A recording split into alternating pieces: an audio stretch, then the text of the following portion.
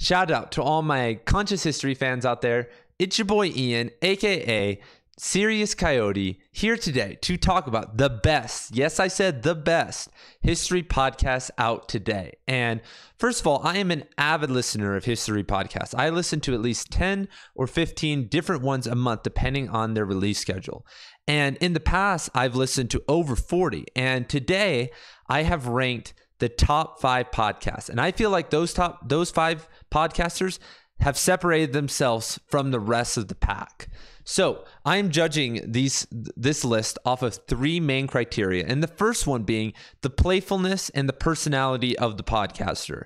Because I have a whole bookshelf of history books that are dope. I have a whole Audible library of audiobooks that are being read by men or by women with beautiful voices.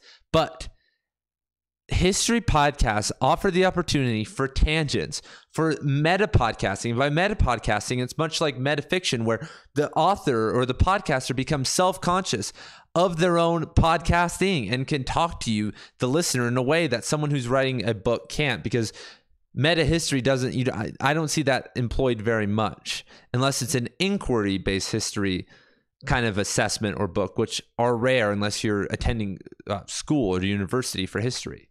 So the playfulness and the personality of the author and the risks that they take going on tangents, having fun, telling jokes, telling you about their personal life, that stuff matters because, and more importantly, their fucking reactions to what is going on, because as well, I'll talk about on the way, they're reading some of this stuff and they're going over some of this material, and you can hear them getting emotional about it. You can hear them sighing and being like, oh man.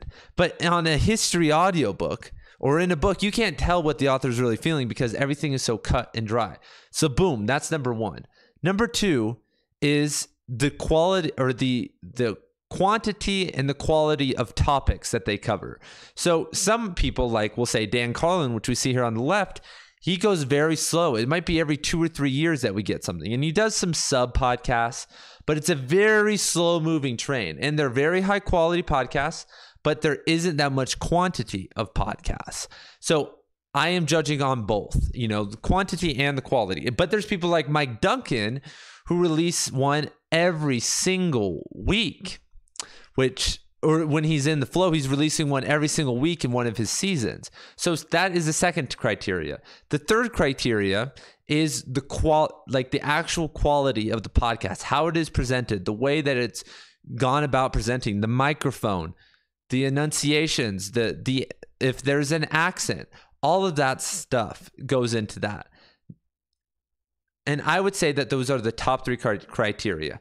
The personality of the podcaster, the quality or in quantity of when the podcasts come out, and then the actual sound quality and the presentation quality, kind of the external factors. So number 5 on the list, everyone, we have this fun photo right here of Dan and Dan, which is Daniele Bolelli and Dan Carlin, who both make this list for making history fun and old media obsolete. Guilty of nuanced thinking and refusing to bow to dogma. Reward of 5 million. Does that say 5 million or 2? Yeah.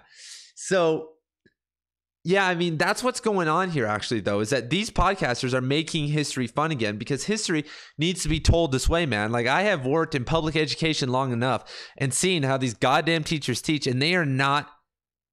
And it's always about putting a Band-Aid on what's going on, because they're like, oh, we need to do inquiry-based learning because they have never learned to ask questions or write essays. So it's like this whole thing that they can't show up at history class and hear the stories. And like, anyway, I don't need to go on a tangent. So number 5 on the list, everybody, is Mike Duncan with his Revolutions podcast and the History of Rome podcast. So the History of Rome podcast is hundreds of episodes, and that's what got Mike Duncan on the scene. And I think the History of Rome podcast, everybody. And it's honestly a great show. It's honestly, if you need to learn about Rome, Dan Carlin has one called Death Throes of the Republic. But if you want to learn about Roman history, which I think is one of the most pivotal aspects of creating a historical consciousness, Mike Duncan is the place to go. And then he retired from this because, of course, he kind of got through all of Roman history and got to the Revolutions podcast, which was a beautiful idea. The idea of just covering revolutions, the Mexican Revolution, the Iranian Revolution, the Haitian Revolution. I mean, I've listened to all of them. It's a great series. Mike's a great presenter. A couple things that why he hit number 5 on the list is he releases a lot of podcasts. So that's a good thing. He has a pretty nice personality. He has a nice voice, and there's a nice quality. Not as good of quality as some of the other people because they are using actual high quality microphones. And for a while, Mike isn't using the best quality. And you could, who cares? But if you're actually listening to it on like over the ear headphones, it can be a little bit hard, even not impossible, not history impossible, as we'll get to in a second. But the Revolutions podcast is super dope. I would recommend everybody check it out. All of them are my favorite. The Russian Revolution, the French Revolution, they are all good. And the reason that he falls behind some of these other people is that I feel like Mike doesn't have as large of a personality, but that's fine. He is who he is, and I think that he could easily be number 1 on other people's list. But he is my number 5, everybody. So, and like I said, he only has 2 different podcasts. Like I said, I would recommend all of his work, but especially his Revolutions. You could pick, I think there's 11 or 12 different seasons now. If you don't want to go do the whole Rome thing, and let me just say that real fast, that if you are going to do this, if you're going to sit here and do this, start from the start. Start from the start and work your way through if you're doing the history of Rome, because you need all the history. Don't skip to the slave wars and Pompey and Sulla. Like, go through the whole thing and you're going to learn a lot. That's actually with a lot of these podcasts that you should start at the very start. If you want to get into Mike Duncan, start at the start and go to the end. If you want to get into Dan Carlin, start at the first one where I forget what he goes over. Like, if William the Conqueror could beat Julius Caesar, one of those types of questions. Super fun idea. So second and fourth on the list is History Impossible with Alexander von Sternberg. And this podcast is super low-key. The next, other than Mike Duncan and Dan Carlin, the last 3 are somewhat low-key, but Alexander is the most low-key of all. And I think that he has the most potential. I think I have a feeling that that Alexander is going to become the greatest of all time in history podcasting if he keeps it up. If he keeps it up, I think that he's going to surpass everybody because he's got the quality down. He's got the quantity down. He's got the sound quality down. All those boxes are pretty checked. And the episodes come out at a very decent pace, at a monthly pace, which is beautiful. And they're long episodes, at least 90 minutes long. So he has all that checked off, but he's got a younger feel. Him and Daryl Cooper from Martyr Made, which will be next, they have this more youthful feel to them than the other people on the list. And they bring a different energy. And I think I couldn't tell where to put this. I actually might put Alex 3rd. Right now, Alexander 3rd, but Alex is on top of this list and is in 4th place because he covers the most random topics of all time: Muslim Nazis, rape in the Civil War, the history of Donald Trump. Let me go over some other ones. I've listened to all of his podcasts, and the Muslim Nazis, the pandemic, hindering a hue and cry. I mean, there's so much good, a very British samurai. There's so much good content in here that it's insane. Oh, and we're moving back. Oh, I'm sorry, everybody. But Alexander, and so let's see, the Muslim Nazis. And yeah, I would recommend checking out the Muslim Nazis series, and you'll see immediately what I'm talking about the quality and the fun. And Alexander, I don't know what to call him. Alexander doesn't shy away from covering and having the fun that we need. And I could go deep into all my favorite episodes, but once again, just listen to all the fucking episodes. You guys need to listen to all of his episodes and support this guy. Join his Patreon. All of these people, except maybe Mike Duncan and Dan Carlin, need your help. And all of them, of course, need your help. But Daryl Cooper, Alexander, and Daniele Bolelli, they need help, man. Mr. Bolelli has a family, and they are out here putting in work and probably are even working day jobs to supply us this information, to give us these cool stories and sift through 8, 9, 10 books a month and then present us something. Support them. You know, it's $5 a month. You guys spend $5 a month on random shit. So support these guys. Get at early access, man, to the podcast. That's why I do it, because I'm a fiend for this stuff. I'll like, especially these top 5. I will pay to get their podcasts early, because that's how dope it is. Like I'm like a little girl. I'm like, yeah, I'm gonna have it, and the other people aren't. I don't even know anyone that listens to. I don't know anybody that listens to history podcasts, and I don't even go on forums. Like, I'm the only person who it impresses. I'm like, yes, I can't wait any longer. I didn't know this was coming out anyway, but now that I know, I need to have it. So next is the Martyr Made podcast. And the Martyr Made podcast came in at number 3 because Daryl's got some personality. I feel like he's got just a tad more experience than Alexander, because he's just been doing it a little bit longer. He moves at a slower pace, but once again, he covers a lot of random things. He actually did a bounce off. I figured out about him because he did a extension episode of History on Fire series on the Spanish conquest of Mexico. So that's how I got into him. And then there's been James Jones, Jonestown podcasts that were great. There have been the Palestinian Jewish conflict podcasts that were great. There's been many great interviews that he's done. There's a whole list. Let's go check out a couple of his podcasts. And recently he's been doing Fear and Loathing in Jerusalem. So good, everybody. Cannibalism. I mean, you guys know that, A Drunken Introduction, Approaching the Aztecs. That's such a good one, everybody. So I would check out the Martyr Made podcast, everybody. And this is just a quick overview. Maybe at some other point, I'll dive deep into all these different authors. But I just wanted to get into them today and let you guys know so that you guys can go do your own research and get into this, because you guys have to get into these guys. I mean, probably should have said this minute 1, but this is the next level stuff. This stuff can help you so much. Like, why should you listen to history podcasts? Because every single night when I go to bed, I am in the greatest stories of all time. Like right now, we'll talk about what I'm listening to in a bit, but you have access to everything, every story, every culture, good, bad, like the Palestinian and Jewish conflict like we're seeing right here. That's a sad story, man. And I learned a lot. And now when I hear people and I see what's happening on both sides of the Hegelian dialects of the Jews and the Jewish people and Muslim people, I'm like, bro, you guys don't even know this is so reactionary. Like, when you actually know the history and what's going on. And Daryl doesn't shy away from, like, none of these guys really do either.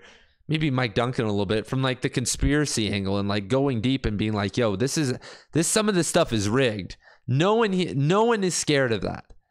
Dan Carlin is a little bit scared. He's like kind of a moderate, but everyone else is willing to go into iffy territory.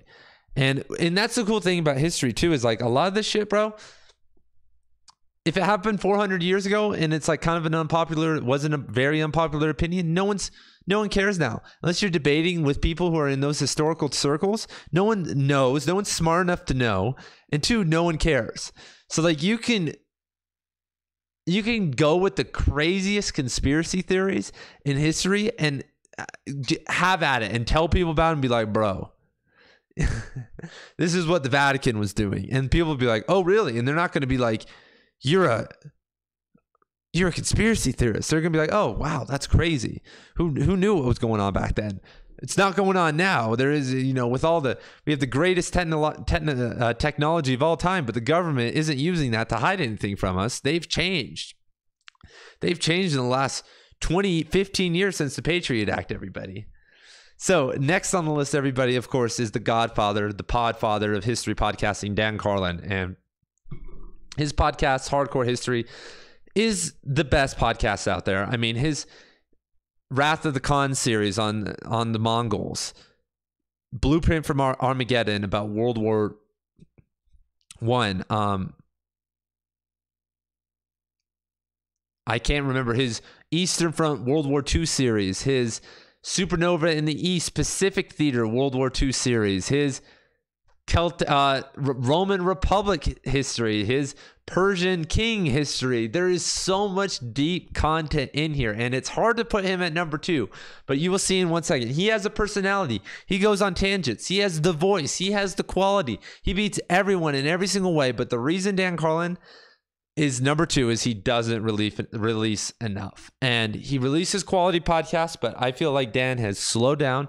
He tries to get one out every 6 months with maybe an ancillary episode in there. And that's a good pace, man. But he's only touched so many issues. And everybody else has already touched just as many issues as Dan has. They haven't gone as deep. But Mike Duncan has, maybe not Mike Duncan, but he has touched just about as much issues.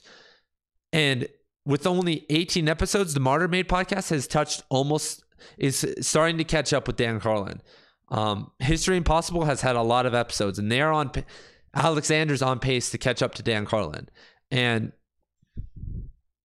so that's pretty cool. And Dan Carlin, everybody, I would recommend Blueprint for Armageddon. I'd recommend the Supernova in the East podcast, which is going to conclude hopefully in the next couple months. Let's see what else there is. Blueprint for Armageddon, The Dire Outlook. Yeah, there's a lot of good stuff in here. The Destroyer of Worlds.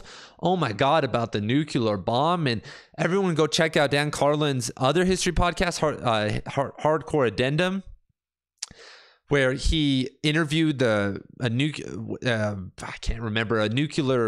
theorist, not a theorist, a historian, a nuclear bomb historian about all that and the decision making going into nuclear bombs. And go read that guy's book, even though it's a little bit has some political bias in it. And everyone was pissed about that. Just FYI, everyone gets pissed for like people having a political bias. But I'm like, bro, like, have you ever talked to somebody? Have you ever had like a professor? They all will be like, fuck Trump or fuck Obama. Like they all, like everyone, like that's common, man, that people get caught up in politics and have an opinion. Of course, they're going to put that in a chapter of their book. Then there's the Celtic Holocaust, talking about Julius Caesar. I mean, there's so much good stuff in here. Let's see what else we got. Yeah, King of Kings. So I would recommend Dan Carlin to everybody. Go check out his work, $1 a podcast. You get all of his stuff for like $54. And I mean, Dan Carlin's, I think, even the only person out of all these that you can torrent, because I think most of them are free. I think everything's free except maybe some of History on Fire's podcasts. So what takes the bacon, though, everybody, yep, Supernova in the East again, is History on Fire. And History on Fire is, in my opinion, the best history podcast. And I'll give the caveat right now that Daniele has an Italian accent, but it really isn't that bad. I don't know what people are tripping about I don't even know if people say anything, but I've showed it to some friends who are like, yeah, his accent. And I'm like, bro, have you ever met someone from a foreign country? And it's not like it's rough. He sounds perfectly fine. And Daniele has done, I think, 72, 73 episodes now, if I'm not mistaken. And the most he's ever done is like 3 episodes on a topic. Maybe the Aztecs was 5, but he's covered at least 40 different topics, in my estimation, 30 to 40 different topics. And he has the best personality because Daniele is a martial artist. He is fun. He has done psychedelic drugs. He's experienced pain. He was religious. He is Italian. His parents were very smart. He has experienced a lot of grief. He has kids. He's a normal guy. I know people that personally know Daniele, and he is still small enough that he's a cool guy to them, man. So shout out for him for doing that, man. And his quality and his content and his choices are insane. There are stories I would have never found. I could have been a full-time historian. I never would have found out about these stories or just sat down and listened to them. Like right now I'm listening to the John Brown story. Do you know about John Brown, the slave abolitionist that was raiding places in Missouri and like going crazy and freeing slaves before the Civil War? What people say he caused and sparked the Civil War.